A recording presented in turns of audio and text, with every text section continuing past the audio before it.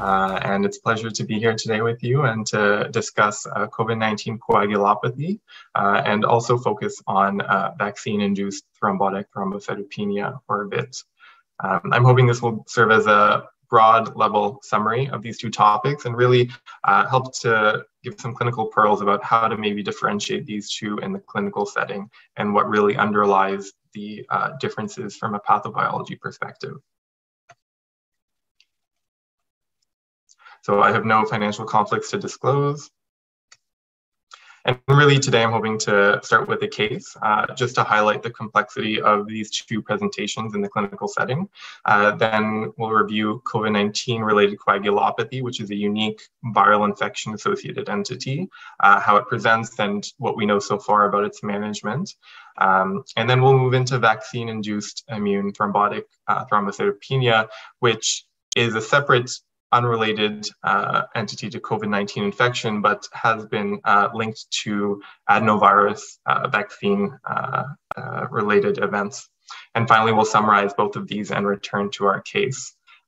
Just a quick note that a lot of the studies we'll be discussing today in COVID-19 were published very early on during the pandemic, with the initial waves, as well as with the Delta wave. And so we have seen multiple changes both in clinical presentation and thrombotic rates as we've had increasing vaccination rates and virus mutations. So some of the epidemiology we discuss may not hold as true today, but it still highlights this unique disorder. All right, and feel free to interrupt at any time. So we'll start with our case. We have a 52-year-old male who's presenting to hospital in the middle of the COVID-19 pandemic with hypoxic respiratory failure and an altered level of consciousness. He's initially intubated and transferred to the ICU with a CTPE confirming a pulmonary embolism. On initial CT head, there is no evidence of any acute ischemic infarcts, but there is evidence of bilateral parenchymal hemorrhaging and a question of cerebral venous sinus involvement. A follow-up MRI venogram confirmed CVST. On initial investigations, you find an elevated D-dimer at 3,000 fibrinogen equivalent units, hypofibrinogenemia of 0.8, and thrombocytopenia at 30. The question then is, what are your next steps for diagnosis, and how would you manage this patient? All right. So just to briefly review COVID-19 itself, as I'm sure many of you know, it's caused by the severe acute respiratory syndrome virus, or SARS-CoV-2.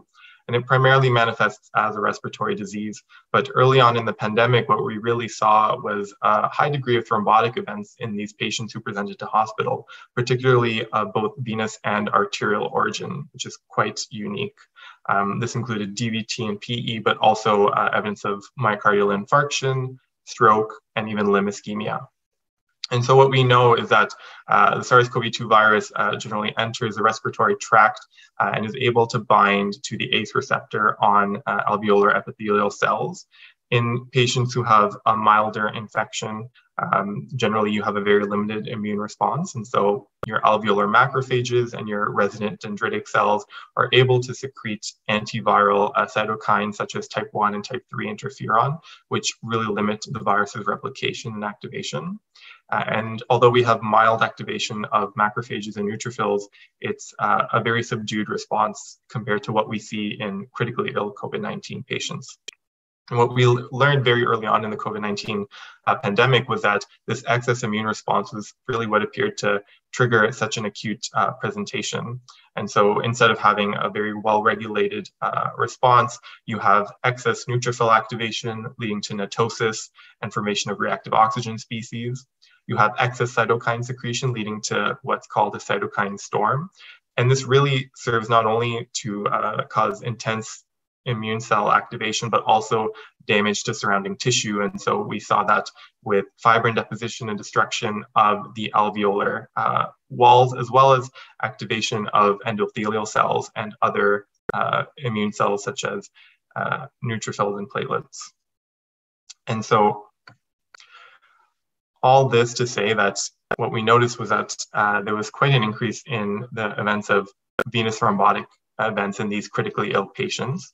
The studies were quite variable in the exact incidence, but it ranged anywhere from 20 to 65% of critically ill patients having evidence of a VTE. Generally, the studies that showed a higher incidence rate were those that employed screening techniques like a screening ultrasound, which we know is not generally advised in the clinical setting. There was a meta-analysis including 66 studies that showed an estimate of about 14% VTE. And we know that from general hospitalized internal medicine patients, the rate of thrombotic events is about 0.5%. So this is quite an increase in incidence with COVID-19 patients. What we also saw was that a lot of these patients had arterial events, about 3 to 4%, and generally this occurred in those with additional comorbidities, such as underlying cardiovascular disease or metabolic abnormalities. And this is just a nice figure from a study in The Lancet looking at various databases in Europe. And this is from, I believe, a Spanish database of hospitalized patients. And what we see is that not only is there this increased incidence of VTE and arterial thrombosis, but it's very related to age. And so in males and females over 65, this represents the highest risk group for having such events. And of course, associated mortality with that. The evidence for prothrombotic phenotype was also seen clinically in these patients. So when they presented, they often had an elevated D dimer in hospital, generally greater than 2 times the upper limit of normal. And many studies actually showed that you could risk stratify patients based on the degree of D dimer elevation. And this portended a poorer prognosis the higher the degree of elevation. We also saw that these patients had increased von Willebrand factor circulating, as well as increased fibrinogen, again, suggesting that hyperinflammatory state. Many also presented with a mild thrombocytopenia, reduced ADAMTS13 levels, as well as reduced prothrombin and antithrombin.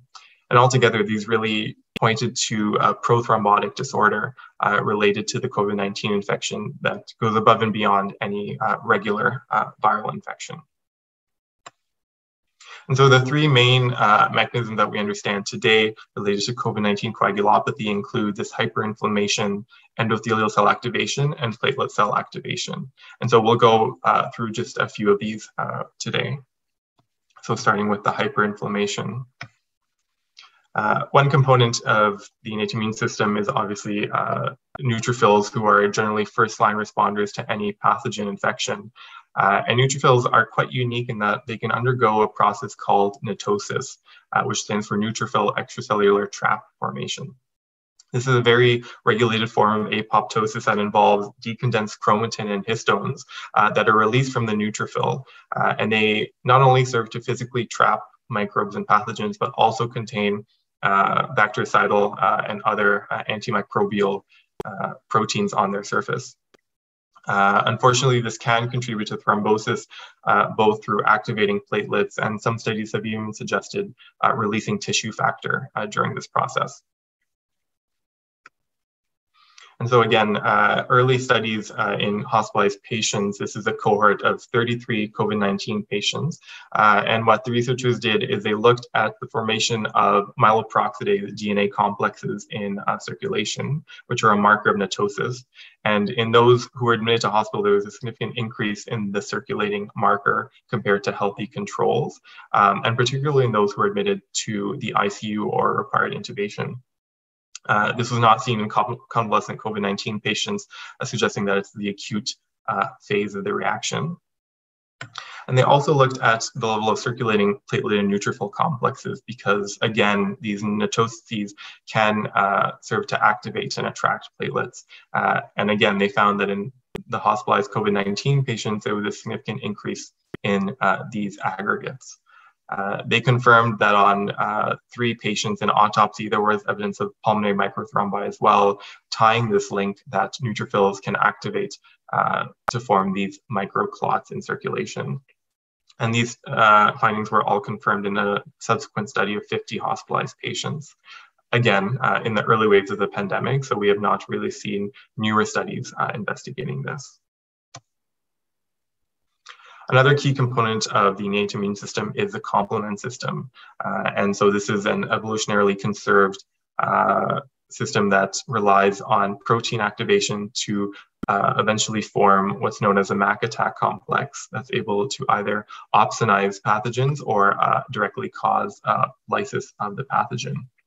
And there are three main ways that we can activate the complement pathway regularly. One is the classical immune pathway. So if you can see here, it's primarily triggered by immune complex activation and C1q protein. There's a lectin pathway, which involves mannose binding lectin. And both of these pathways ultimately lead to activation of what's known as a complement 3 or C3 protein. And this triggers the rest of the cascade, ultimately leading to C5 to C9. And lastly, we have the alternative pathway. And this is an interesting pathway in that it's a spontaneous hydrolysis of the C3 protein, leading to formation of its components. And generally, this is regulated by inhibitory factors, such as factor H, that prevent this from occurring in the absence of an inflammatory signal. And as you can likely imagine, COVID has been shown to activate all three of these pathways in various studies, again, supporting that hyperinflammatory state. And so in a small cohort of COVID-19 patients, it was shown that circulating levels of the C4D protein or complement 4D was elevated compared to controls. And this is in relation to the classical pathway, suggesting that spike-specific antibodies may activate the classical pathway of complement. Again, that's fairly indirect evidence, but it does raise a question as to whether spike-dependent antibodies can have an immune hyperactivation role. The SARS-CoV-2 virus can also directly bind to the mannose binding lectin through its proteins to activate the lectin-based pathway. And finally, the virus can also bind to heparin sulfate that's exposed on cells. And in doing so, it can inhibit factor H, which is an inhibitor of complement. And so through the double negative, it's actually promoting activation of the alternative complement pathway. This is a very complex figure, but really, as you can see, there are many different therapeutics that have been developed to inhibit various aspects of the complement cascade, including complement-directed antibodies. There have been several clinical trials, generally small and underpowered, that have failed to really show any clinical benefit. But it would really take a larger base trial to, I think, investigate for any true effect. As you can see here, the complement cascade can also ultimately lead to formation of mitosis, as we've discussed previously, and platelet activation, which is how it's related to the formation of thrombi in COVID-19. So the next pathway we'll discuss is endothelial cell activation. And we'll just begin with a brief review of general endothelial cell physiology. And so, as you know, endothelial cells generally regulate vascular tone and permeability as their main role, but they've also been shown to regulate megakaryocyte development in the bone marrow, as well as platelet cell maturation through various factor signaling and trophogens.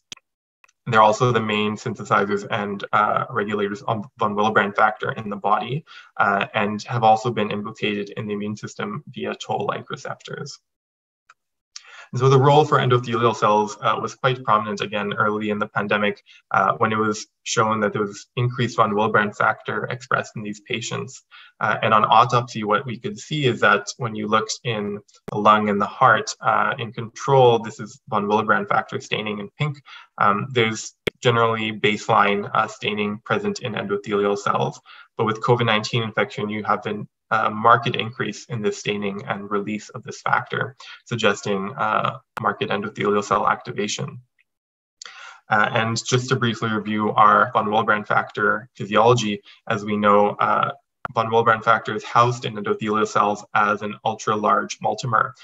Once it's released, it's often quickly cleaved by ADAM-TS13 to prevent its prothrombotic state to activate platelets and cause aggregation. But if uncleaved, it's quite potent in triggering this thrombus formation and associated coagulopathy. We've seen this in TTP, and interestingly, several studies have shown that in COVID-19 patients, not only do you have increased multimers of von Willebrand factor, but you also have a moderately reduced level of ADAM-TS13 activity. It's generally not as severe as what we would see in a TTP case where it's less than 10%, but generally hovering around the 30 to 50% mark, suggesting there's some reduction with COVID-19 infection. How that happens, it's not quite sure, but I'm sure there are studies underway currently investigating that. And lastly, we'll focus on platelet cell activation because this has seen quite a number of studies published in this regard for COVID-19.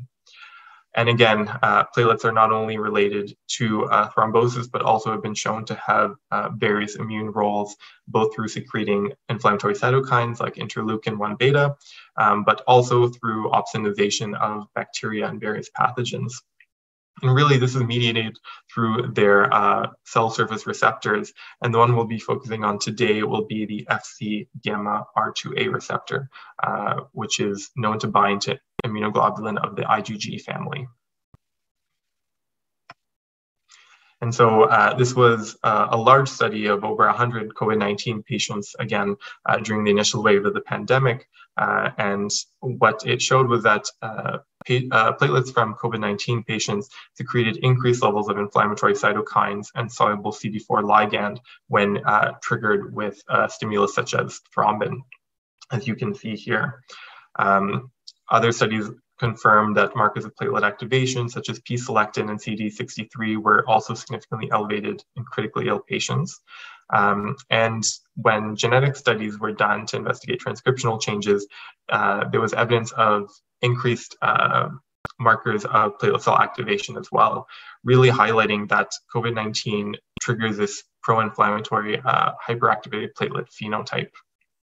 How exactly this occurs is not quite clear. Some studies have hypothesized that there's potentially direct viral infection of the platelets, but this has not been proven yet in vitro. But another interesting concept is the potential of antibody-mediated platelet cell activation.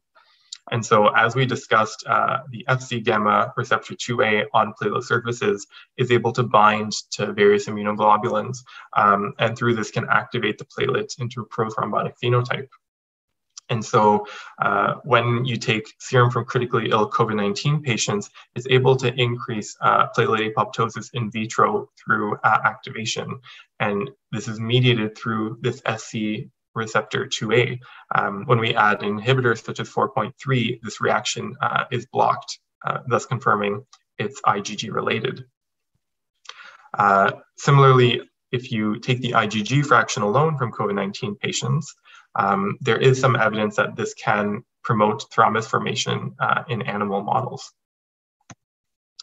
And so what is this antibody that's able to activate platelets? Again, it's not quite clear. Some have hypothesized that antiphospholipid antibodies may be the culprit. The initial reports from COVID-19 patients showed that up to 50% could have evidence of an antiphospholipid antibody, either lupus anticoagulant or beta-2 glycoprotein or cardiolipin. However, we know that viral infections can commonly trigger transient APLAs, and it's not clear if these are truly functional. In one study published in Science 2 years ago, they looked and found that in their patient samples from COVID-19, if they took the IgG fraction and differentiated their cohort between those with high titer and low titer antiphospholipid antibodies, there was a slight trend towards increased thrombus formation when the serum was injected into a mouse model compared to those with a lower titer. And interestingly, the degree of thrombus formation was higher compared to catastrophic antiphospholipid antibody patients, and certainly higher than their control patients. That being said, the IgG fraction is not specific for antiphospholipid antibodies, and so any other specific antibody could be related to this reaction, including the spike-dependent COVID-19 antibodies. So it's quite unclear what antibody is the culprit, but it does highlight that something in the immunoglobulin fraction is contributing to this platelet cell activation. And so in terms of management for COVID-19 coagulopathy, there have not been many targeted therapies developed. Generally, it involves supportive management for the COVID-19 infection itself and really targeting that hyperinflammatory state with dexamethasone, remdesivir, tocilizumab, and many of the other validated therapies that we have. There were several large studies investigating the use of therapeutic anticoagulation with heparin in COVID-19 patients. These were published in the New England Journal last year.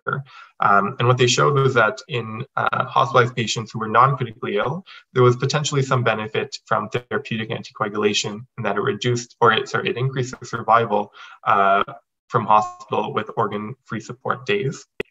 However, in critically ill COVID-19 patients, there was a trend towards increased bleeding and no evidence of benefit. And so this suggests that increasing from prophylactic dose anticoagulation to intermediate or therapeutic might have benefit in those with a milder COVID-19 infection.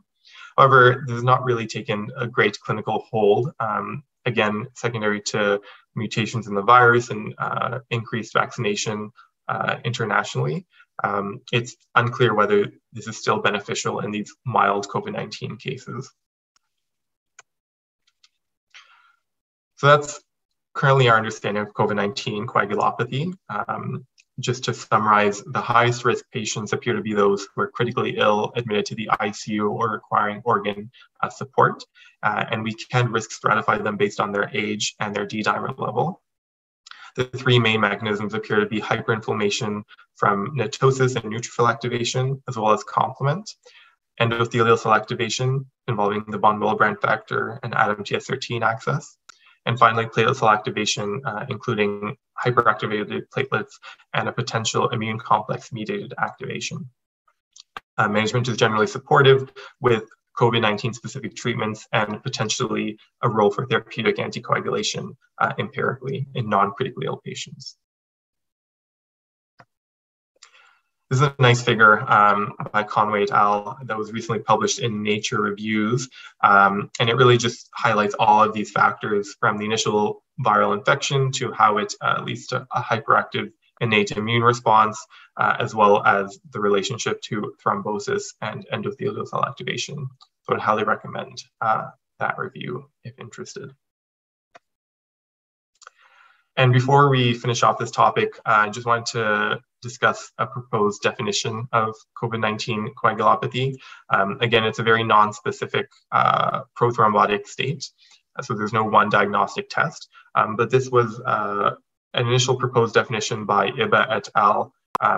During the initial waves of the COVID-19, and really looking at these factors such as thrombocytopenia, elevated D-dimer, and evidence of macro-microthrombosis, and using this in conjunction with other findings such as fibrinogen and increased von Willebrand factor to really confirm the diagnosis of coagulopathy.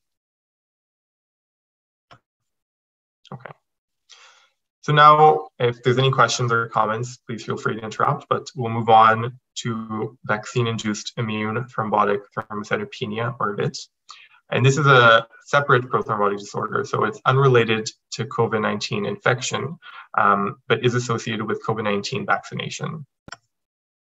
And so as many of you know, I'm sure, this was discovered initially during the mass vaccination campaigns with adenovirus COVID-19 vaccines, particularly AstraZeneca, Johnson & Johnson. And it's a very interesting presentation as it initially presented to hospital with severe thrombocytopenia, catastrophic thrombotic events, and very much like a heparin-induced thrombocytopenia or HIT type reaction. And so really that's what facilitated our understanding of it and what's led to our quick understanding of diagnosis and management. So this is a nice figure summary here showing an adenovirus vaccine, and when a patient is exposed to this for reasons that are still being understood, certain patients develop a prothrombotic antibody against platelet factor 4.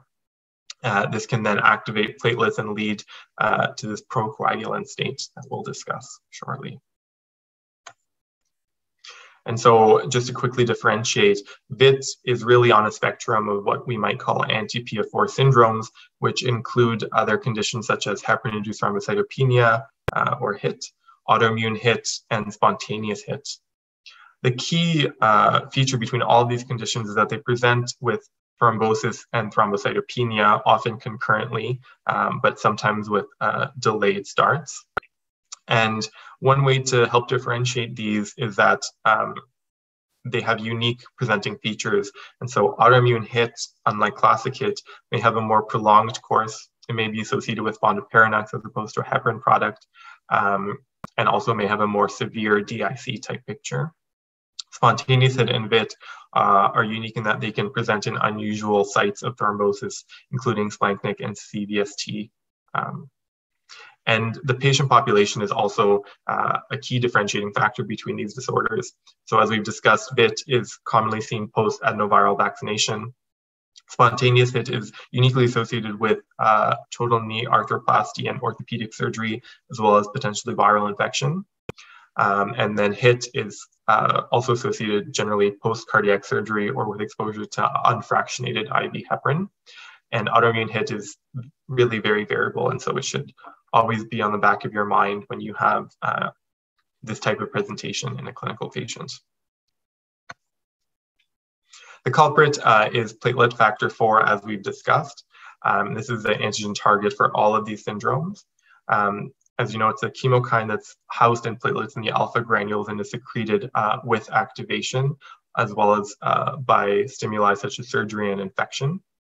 And its exact roles are unclear, but it appears to have roles to inhibit platelet cell maturation as well as angiogenesis. This is a very nice figure from a New England Journal paper by Greinacher many years ago, really showing how when you have bacteria or potentially some infection or a surgical trigger, you can have this platelet factor 4 release. And in the body, it can bind to naturally forming heparin complexes or to exogenously administered heparin. And this can lead to the antigen complex formation required for an anti-PF4 syndrome. So again, that pathophysiology is primarily based on platelet activating antibodies. And these are able to bind platelet factor 4 either by itself or when it's complex to heparin or some other scaffold. And once these pathogenic antibodies bind, they're able to form complexes leading to platelet cell activation and activation through that Fc gamma receptor 2A. The unique thing about VITT, as opposed to the other anti-PF4 syndromes, is that it does not require heparin at all for its function. And this is a really elegant study published actually from McMaster, Wynn et al. In Nature.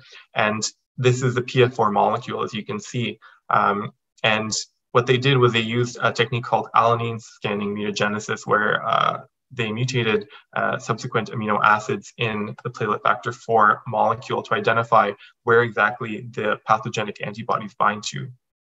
And so what you can see here in classic HIT samples, what you have is binding to this blue highlighted region on the PF4 molecule. And this is a HIT-dependent region. And normally what you have is heparin will bind to this purple region here, and that will facilitate antibody binding in this blue region. Interestingly, some HIT patients who may present with more autoimmune type features or spontaneous HIT will also have binding of antibodies directly into this heparin groove. And so these heparin groove binding antibodies will actually compete with heparin for this binding site, and so do not need heparin in order to activate platelets. And interestingly, that's exactly where VITT antibodies seem to bind to. They bind directly into this heparin binding groove on the platelet factor 4 molecule. And so in the presence of heparin, they actually compete for this binding, and so are inhibited by heparin as opposed to facilitated by it. As with any anti-PF4 syndrome, there are two diagnostic questions to answer. One, is there an antibody present? And two, does it activate platelets? And so there are several tests for antibodies that we use. One are the enzyme immunoassays. And as we know, they generally function by having patient antibodies bind to a predefined antigen target, such as platelet factor 4 conjugated with polyvinyl sulfate or heparin. Once the patient's serum is added with the HIT antibodies, a secondary antibody, either with a fluorescent tag or a chemical tag, is added, and then the absorbance is directly measured, which is proportional to the degree of pathogenic antibody in these samples. The other test that we have are the rapid assays. And so these function somewhat differently. What you have generally is, again, your platelet factor 4 and heparin complex. And what you'll have in this example is a latex particle coated with the antibody. And so once the latex particle is present with the antigen, they will agglutinate and have increased absorbance, leading to reduced light transmission. Subsequently, if you add a patient's serum or plasma with a HIT antibody, it will compete with the latex particle for that platelet factor 4 complex. And in doing so, it'll inhibit the aggregation and allow increased light transmission. And so the degree of light transmission is directly proportional to the degree of HIT antibody in the patient plasma. Interestingly, several studies have looked at comparing rapid assays to enzyme immunoassays in VITT, and what they've shown is that rapid assays are quite poor in identifying anti-PF4 antibodies. So generally, the sensitivity is much less than 50%, and some are even lower than 10%. And so that's really led to the understanding that rapid assays should not be used in the context of VITT setting.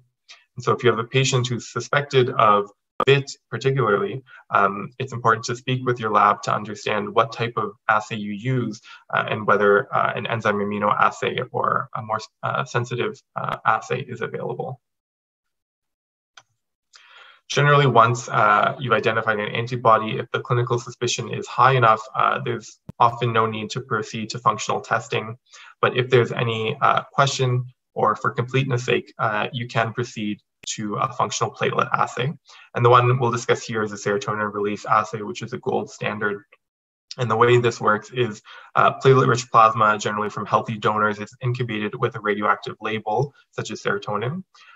These platelets are then added with heat-inactivated patient serum or plasma that contains a pathogenic antibody. And then platelet activation and release of that radio-labeled serotonin is done in the absence and presence of heparin.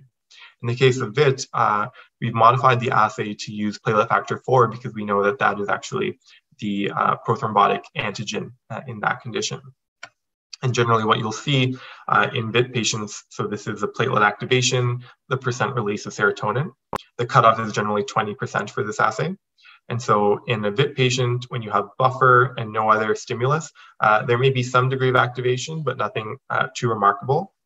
Heparin will actually inhibit the VITT reaction, again, because it competes for that binding site with the antibody, whereas platelet factor 4 will have a marked activation in the serotonin release assay. Okay. And so one of the key aspects of VITT is that anticoagulation is mandatory, and this is true of all the anti-PF4 syndromes because they are so highly prothrombotic. Anticoagulation is required to prevent any thrombosis, even if the patient presents with thrombocytopenia initially.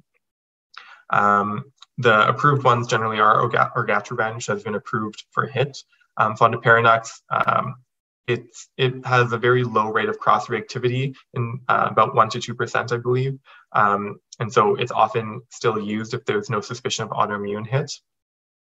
And DOACs have increasingly been shown to have benefit in HIT, even in the acute phase, although the evidence is still accumulating for VITT. And so generally, these are not as favored so far. The important thing to note about anticoagulation is that warfarin is contraindicated in the acute phase of VITT and any of the anti-PF4 syndromes. And the reason for this is that it can precipitate a DIC and procoagulant phenotype due to the imbalance of your protein CNS with your other coagulation factors. And so although it can be used chronically after the acute phase of an anti-PF4 syndrome for long-term maintenance, it is generally contraindicated acutely. And the second prong for management of VITT, along with anticoagulation, is really immunosuppression, because we know that VITT is an antibody-mediated process. Steroids to help dampen that antibody production is necessary. And if contraindicated, then intravenous immunoglobulin is recommended. There are multiple case reports and studies from autoimmune HIT that have shown IVIG can improve the degree of platelet count much more rapidly than anticoagulation alone. And because VITT is such a severe reaction, IVIG is strongly recommended and has been shown to be beneficial. The mechanism is thought to be secondary to inhibiting that immune complex activation through the Fc receptor, but also potentially through downregulation of B cells and that antibody production. All right. So just to summarize, VITT as an anti-PF4 syndrome is a highly prothrombotic disorder. It's uniquely been associated with adenoviral vaccination, particularly with COVID-19. Diagnostic testing should include anti-PF4 enzyme immunoassays and should not include a rapid assay. And platelet activation testing is also recommended, but not necessary. Management must include anticoagulation and immunosuppression with potential IVIG as necessary. And so back to our case, so we, as you recall, had a 52-year-old who had 2 thrombotic events identified, a CTPE as well as CVST. Interestingly, he was found to have hemorrhaging in the brain as well, and he had evidence of a significant coagulopathy on his initial investigations. Interesting. And so the question is, what would you do for diagnosis and management? So I don't know if anyone would like to comment or share before we answer the case.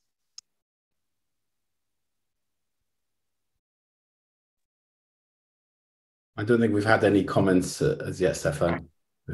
So, perfect. So generally this patient, obviously it's hard to tell at this point, but given the atypical presence of a CVST and multiple thrombi and severe thrombocytopenia, that's generally not what we see with COVID-19 related coagulopathy. It's usually milder thrombocytopenia unless they've gone into a DIC. And so an anti-PF4 syndrome would probably be at the top of the differential. And so on additional history, actually you uncovered that they had received the AstraZeneca vaccine about 3 weeks ago. Their COVID-19 test is negative.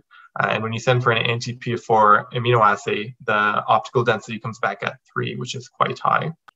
And there's evidence of strong platelet activation in the PF4 enhanced SRA. So this is a case of VITT. A key point, with VITT, although this patient does have hemorrhaging, parenchymal hemorrhage, as shown in his CT.